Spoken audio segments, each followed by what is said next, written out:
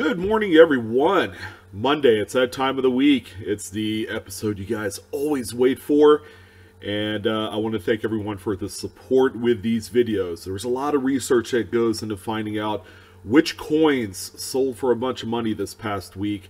And as I focus traditionally on the post-1950 modern U.S. coins, that is exactly what comprises the Monday Market Report. And this particular one is for the week ending August 4th. Now we're in the dead heat of summer, and if you think that the coin market is slowed any, you are wrong, guys. You are wrong. As a matter of fact, as we go through some of these inclusions on the list, I begin to wonder, am I in the wrong business? There's like 3 or 4 or 5 coins on the list that that probably transcend a lot of like normal thinking when it comes to buying some of these newer coins. The final coin on the list is no exception. That thing is bonkers in every sense of the word. So before I jump in to this week's Monday Market Report, as always, I got to do my YouTube thing and help promote the channel. If you haven't done so already and this is your first time here, welcome. And feel free to hit the subscribe button. We got a little quick, easy access button right on screen on the bottom right-hand corner of the screen. And also hit the bell for instant notifications. Actually, it looks like Sherlock Holmes with a big old tall hat symbol right there. Someone had pointed it out, and I'm like, man, that really does look like a detective from 19th century England. So it's kind of cool. But in any event, let's go ahead and get started with this absolutely insane list of coins. I wanted to mention, just as a side note, I'm going to be talking about 23 coins on this list, all in which totals over $84,400. Do the math. You're looking at about $2,000 or higher on average per coin. And then you begin to wonder, what are people buying out there and why are they buying it? And that's why you're here. So we have one eBay coin that I wanted to talk about, and this one is notable because it's an Eisenhower dollar. Crazy, right? This one right here is a 1971 Eisenhower or Ike dollar, silver dollar. This is actually a 40% silver proof dollar. All right, this one right here is a PCGS graded proof 68 with deep cameo. Deep cameo simply means it has a nice frosty kind of whitish relief on the coin, and then you have the drippy mirrory black fields, highly reflective. But this coin sold July 27th of 2019, so this past week, for $10,500. So there's the first coin right there that people are buying. They're buying extremely high-grade Eisenhower dollars. Oh, take a mental note. Some of you are probably going to ask, how easy is it to attain this kind of grade? Well, it's not easy at all. It's going to be the perfect storm of finding the right coin that doesn't have the prerequisite, I guess, milky white haze that are traditionally found on these coins as they come out of the holders. That seems to be an issue that plagues some of these coins. And furthermore, you just don't see them quite this clean. And what most folks do is they'll dip the coin to eliminate that haze and, maybe submit it that way. It's a common practice that's been going on for many, many years. But I wanted to go ahead and start it off and kick it off with this incredible Ike dollar. So the next coin that we have on the list here is going to be coins. Of course, all the other coins are great collection sold items for all of your, kind of like high-end or low-end coin needs. Great Collections is a fantastic auction hosting site. Ian Russell, who's the president of that company, is fantastic. And, this is truly a great option B when it comes to selling your coins. Now, of course, some of these coins are going to be higher caliber, much like this 1995 Lincoln Cent, which, of course, exhibits the marquee doubled die obverse variety. This is the coin that kicked it off back in the mid-90s. It was all over the news. It was a big deal. This coin is a big deal because it is the highest graded coin possible. It's a PCGS Mint State 69 full red, and this one sold for $3,774.38. Pretty nice coin here. So the next one that we have up here for you is a 1968 Lincoln cent. You know, traditionally known as one of the tougher decades for grading Lincoln cents because it's tough to find any coin with either a really strong strike or clean planchets. Okay, and generally these coins will have a lot of nicks and various bag marks and things like that, which prevents the coins from grading as high as this example did. So this one is a PCGS Mint State 67 Plus full red example that sold for, get this, $1,968.75. A 1968 Lincoln cent that sold for $1,968. That's pretty uncanny kind of, you know, stuff right there. Sorry about that, my phone's going off. But anyways, pretty nice coin here. So we're gonna go ahead and jump on to the Jefferson nickels. We only had 2 Lincoln cents in there, kind of hard to believe. But the first one that you see here is a rarity. Okay, 1971 proof Jefferson nickel. This one, of course, is the highly coveted no S variety. Okay, there's supposed to be an S mint mark because these were produced in San Francisco. This one does not have it. This one graded PCGS proof 68 deep cameo. Now this is what a coin looks like right out of the mint package. As you can see, it's got that milky white haze on there, which is not toning, and it's not as desirable on its face because of that milky white haze. Even though it graded pretty nice, it only sold for $2,053.12. I've seen these coins sell and eclipse the $3,000 to $4,000 mark on a regular basis, but you know, this coin right here with that haze is kind of a downer to some of the most discerning collectors. So anyways, pretty nice variety, don't get me wrong. The next one that we have here is going to be a 1956D Jefferson nickel. I've said it once and I'll say it again, you know, and I say it usually in every video, so this is my one per video shot. And coins of the 50s and 60s are hard to grade with full steps. Okay, this one, no exception at all. Another tough date. This one is a PCGS Mint State 66 with full steps, and this one sold for $1,244.25. Pretty nice coin.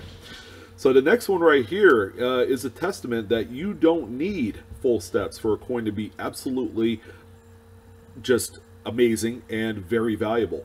This is a 1955 D over S over mint mark variety Jefferson nickel. Okay, it's a cherry picker's guide variety, one of the coins that a lot of people look for and try and cherry pick.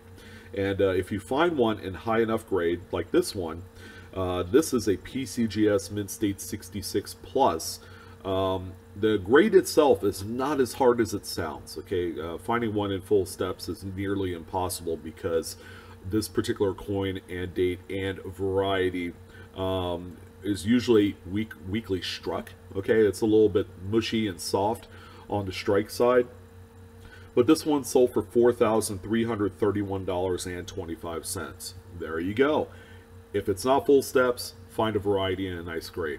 And they're usually cherry pickable, you know, at coin shows and shops and even on eBay. I come across them pretty regularly. It just takes a little bit of time and energy, and you can find something that really, really looks nice.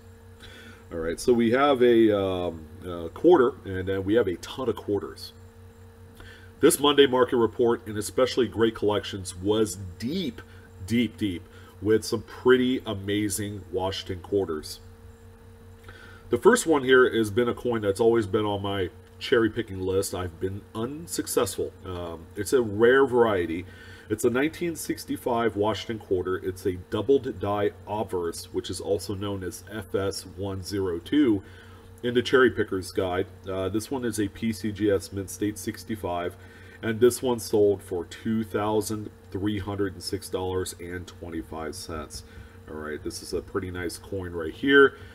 Again, finding one at this grade level with the variety, it's I'm not saying it's impossible, but it's going to be a great challenge for would-be hunters of such coins. So pretty nice one here. So the next coin that we have is going to be a 1963 Washington quarter. Okay, this one is in an old school NGC slab, an original holder from I think the 80s. It's a mint state 67. It's also CAC certified, so it's got the extra certification from a third-party authentication company that double checks the grader's numerical grades on there. This one has you know, relatively decent toning to give it some originality. It's not top of the heap toning, but it does have a little coloring on there. This one sold for $1,182.38. Not too shabby. We have another Washington quarter. This one is a 1962D. This one is a high-grade example. One of the tougher dates to find as a mint state 67. This one is through PCGS, and this one sold for $1,749.38. Pretty nice coin. The 1962 Philadelphia Washington example, Washington quarter, is even probably 10 times more tougher to find at a mint state 67 or higher. This example right here is a mint state 67 example through PCGS, and it's also a plus designation, so it's got the extra half-point kicker. This one has really nice toning. I'm not gonna lie. I think the toning probably makes up 30 to 40% of the final hammer value of the coin, in which it sold for $15,750. Do you know any other coin from the 1960s that sells for that kind of money? Okay, 1960s, whether it's a silver or a clad, we don't traditionally relate, you know, high value with these type of dates. You know, it's just kind of unheard of, especially for someone that's new to like the grading aspect of coin collecting. So this is a huge, huge coin right here. Coming up next, we have a 1961D Washington quarter. This one also another tough grade. Grades out PCGS mint state 67, and this one brought home $2,484. Quite a few 1960s bombs in this particular Monday report, and they kind of come in ebbs and flows. You know, like a collection will come across the auction block, you know, like a registry set or whatever, and that's why we're seeing some of these like clumped up, you know, decade type coins popping on the auction block, and that's why we have a string of 1960s coins here. So we do have a 1959D as well. This particular example is graded PCGS mint state 67, and this one is also toned. There are a few toned coins on the list that are not my particular favorite. This one is okay. It's not too bad. This one sold for $1,631.25. Whether the toning is ugly or attractive, you gotta keep in mind the toning is what provides the originality of the coin, and that's why collectors and registry set people love coins like this, is because they know they haven't been played with since they were minted. Okay, it takes many years, if not decades, to form the kind of toning that you see on some of these examples. So here's a tougher dated coin right here. It's a 1955D Washington quarter. This one, however, is an NGC graded mint state 67. A little bit older slab as well. This one sold for $1,183.12. Pretty nice coin. It's got a little bit of originality to it. Aside from that, it's one of the tougher dates, especially in the Philadelphia version, in which a coin of the same grade typically sells for about 4 to 6 times this amount of money. So pretty nice coin and an old NGC slabbed holder. So we have a 1954 Washington quarter. This one is a PCGS graded mint state 67 plus. Pretty stratospheric type grade. It's really high up there. It's also CAC backed. This one sold for $1,896.75 through GC. Pretty nice. Coming up next, we have a 1952 Washington quarter. All right, so we have a couple more left here. This one is a PCGS mint state 67 plus. Also has some of that original archival toning on there. Not my favorite in the grand scheme of just eye appeal. But aside from that, this little bit of toning on here gives it some credence of its originality. Okay, people don't like dipped or artificially doctored type coins, and this one is certainly really, really nice. This one sold for $1,378.12. The next coin that we have here, and it is the final coin of the Washington Quarter series. It's the 1951. This one is tremendous. It's a PCGS graded Mint State 67 Plus, CAC backed, and it is also toned with some originality. This coin sold for $2,081.25.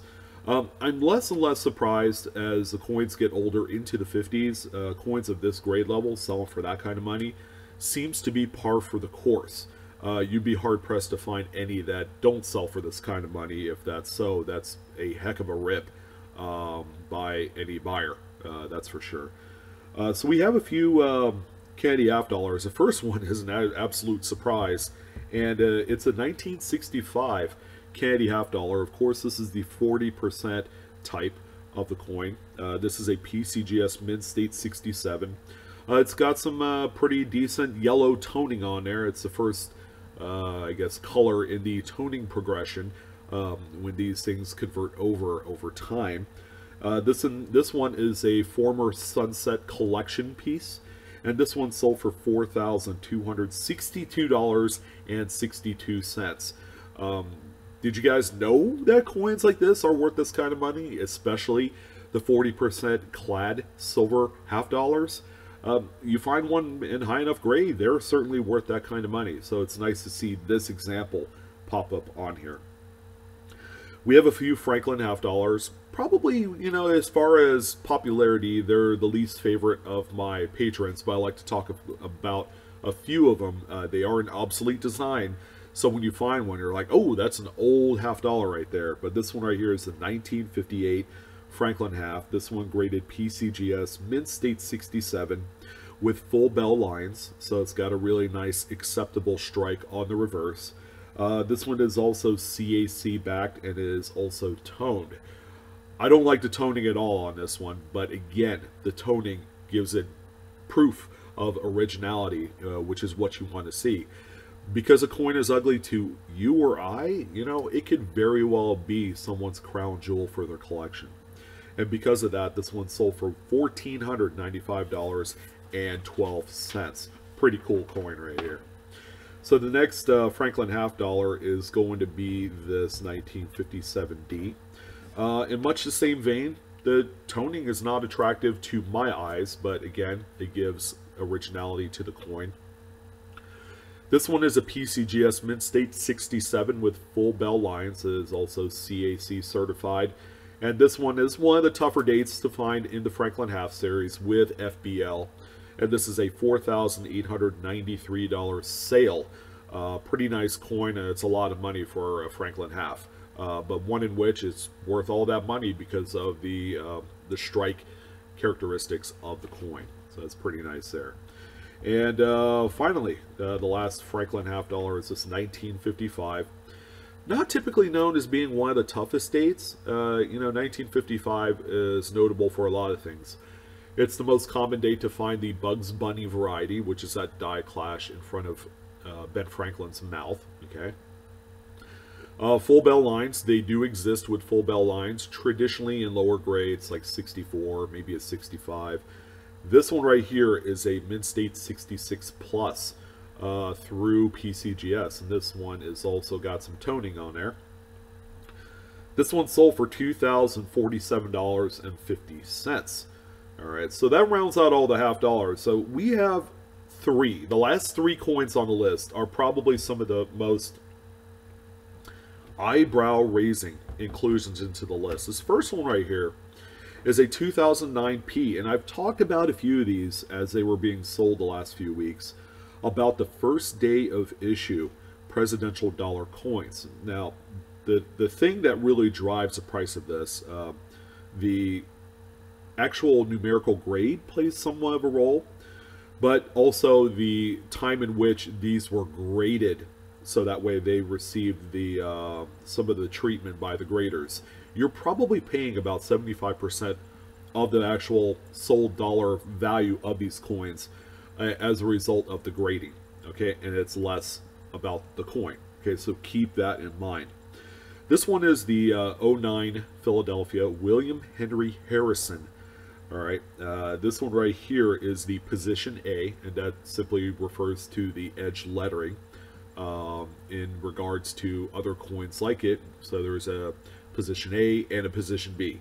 So they did to kind of clear it up, I guess. This one is a first day of issue, and that, ladies and gentlemen, is what drives the price of this coin, is that particular line on the slab label, first day of issue.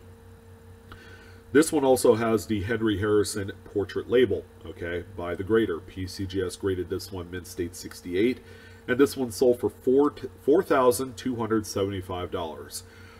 The conversation ends there. It's like, what? I don't think it's worth that kind of money. You're paying more for the provenance and actual plastic encapsulating the coin. There's no other way to quite explain it, but there are collectors that go out of their way to find these coins because not a lot of them were ever submitted with the first day of issue notation on the label, and I think that's what really drives the price on these. So this next coin right here is one that I've pitched and kind of promoted for years as being kind of like this under the radar type of coin that not a lot of people pay attention to. And it's the 1976 bicentennial Eisenhower dollars, okay, and not just any one of them, okay. This particular one that you see on screen is the Denver minted coin of the same type, but this one is what they call the Type 1 reverse. So you have two different types of reverses, a Type 1 and a Type 2. The Type 1 reverse, the total mintage is about 25% of the total mintage, whereas the rest of the mintage is reserved for the Type 2. And it's real simple. This one has the big old chunky fat letters on the reverse, as opposed to the Type 2. You have the more skinnier. If I had to kind of compare, they look like the, if you guys are familiar with type styles, it looks like Garamond. You know, it's got the little serifs. They don't flare out that much, but the letters are noticeably skinnier than on the Type 1. Now, finding one in a really nice grade is tough. It's going to be tough, but these are coins that on their own, let's say if you found one in circulation, or you found one out of a roll that came from the bank, but you know it's been circulated. Those coins I've sold for between $5 and $10 on its own. All right, but finding one at this level where it's a PCGS graded mint state 67 means a lot. Okay, and this one sold for $5,906.25. Yeah, that's pretty incredible. It's crazy. And it just goes to show you that, you know, coins that are traditionally overlooked have a lot of selling power, all right, because of maybe one little nuance or something, you know, a different type of variety or reverse. Maybe one was intended for a proof strike. Things like that is what collectors look for. They like to find different nuances and mess-ups from the mint. This one is incredible. Okay, and that's just proof to you that coins like this are being sought after in a wild way. Speaking of which, wild way, the last coin on the list. Okay, this is where I'm saying, man, I'm in the wrong business. Maybe I ought to, you know, kind of focus on, you know, doing stuff like this and finding coins like this and then trying to send them out. But if only I had the opportunity and the actual resources to do such. Yeah, this is a 2019 West Point. Brand new. This is the West Point program that the U.S. Mint is producing as a circulation rarity. This one is the War in the Pacific reverse. Okay, as you guys know, PCGS has a bounty up of $2,000 on every subsequent new release. And if your coin is sent to PCGS and it's one of the first few or the first one, they pay you this bounty. Furthermore, when they go to grade the coin, okay, they type in right on the label, first discovery. So how much does that particular phrase on a coin mean? Well, In the case of this one right here, which is a PCGS Mint State 67 example, it's one of the higher ones. It's also known to be one of three. So they received 3 coins in the same day. So they all split the $2,000 prize in that case. This one sold for $6,018.75. You just can't get any more stupid than that. That's a lot of money. First discovery aside, I mean, this, ladies and gentlemen, these coins are worth a lot of money. Regardless if it's a first discovery. There are people that are saying, well, I don't know the viability of this program. Well, have you seen the first 3 releases of this program in which raw coins were selling for $100 to $200 in the first 7 days? This is real, okay? And the fact that a graded first discovery example sold for over $6 grand is pretty much the way to close out this video. There's no other words to express this.